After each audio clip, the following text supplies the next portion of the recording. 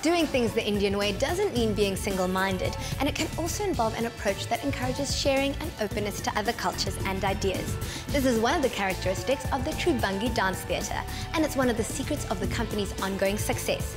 I had the privilege of attending a special event recently with a number of dance companies joining Tribhangi to celebrate a milestone in dance.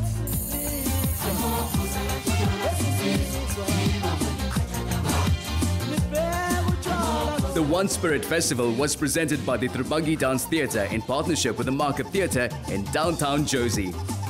There are a few things that get better with age, and the Tribhangi Dance Theatre is definitely one of them.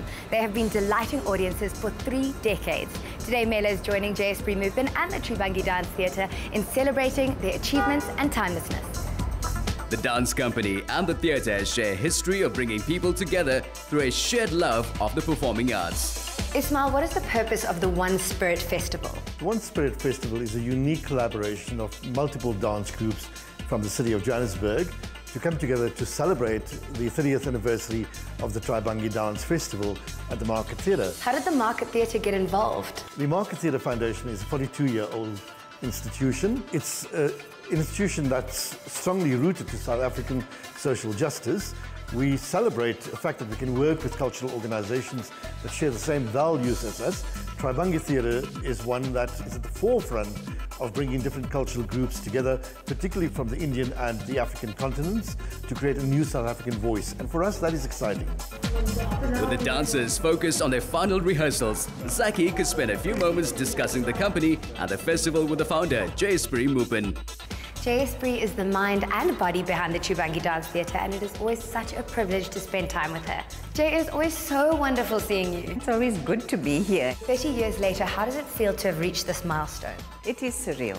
I think the biggest highlight and milestone is that we're still here 30 years later. I never knew that this would happen. What does your repertoire include? We take a lot of the traditional forms and resuscitate it with a contemporary energy, so that it's relevant all the time. The dance genres that we use are also very important because we draw on a lot of different styles and we try to blend them and synthesize it, juxtapose it in a way that is beautiful for people to watch. And it's not just the performances, it's the music that is also very important. What would you say has been Tribhangi's biggest strength over the past 3 decades? It's to be able to make sure you're a step ahead of everyone else in terms of what you do. Collaborations have been one of our biggest strengths because when you combine different like-minded creatives together and put them in a room, you'll get such beauty that comes out of it. By now, the foyer had filled with enthusiastic dance lovers.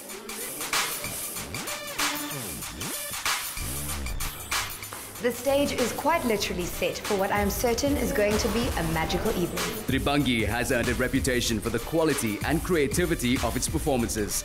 So while the members of the audience knew what to expect in terms of the standard, they were also looking forward to fresh ideas and interpretations that the performers would bring to the stage. Later, Zaki spoke to dancer Nhlanhla Zwane about the significance of the festival. Nhlanhla, what makes the One Spirit Festival so special? We are different people from different communities and coming together to change people's lives and people's perception about dance. We do not only represent the Tribhangi Dance Theatre, we also represent the country, the province where we come from, different communities where you come from. So how we handle ourselves in community, it is very, very important.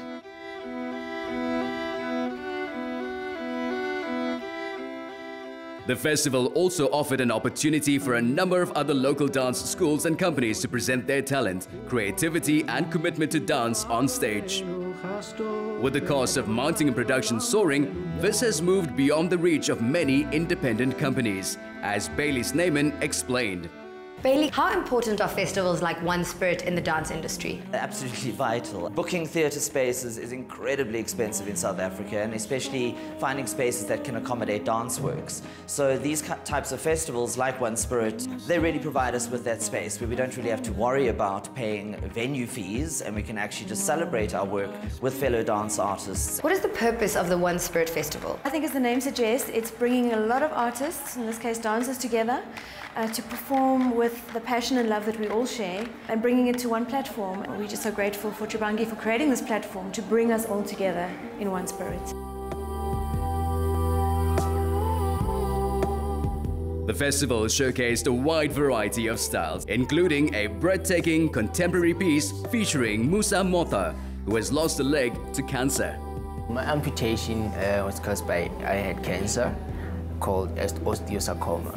So I was diagnosed while I was still little. I took a decision that I need to do the amputation because it was really stopping me and was limiting me. And yeah, here I am today, performing.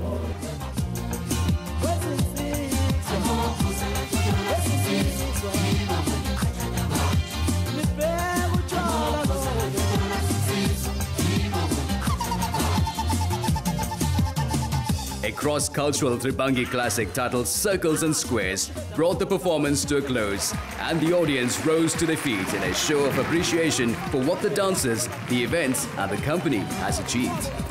I'd like to congratulate Tribhangi Dance Company for the tremendous work they're doing, and Jayspree Mupin for really unraveling different aspects of how Indian dance can be used and conveyed to an audience in such an interesting manner.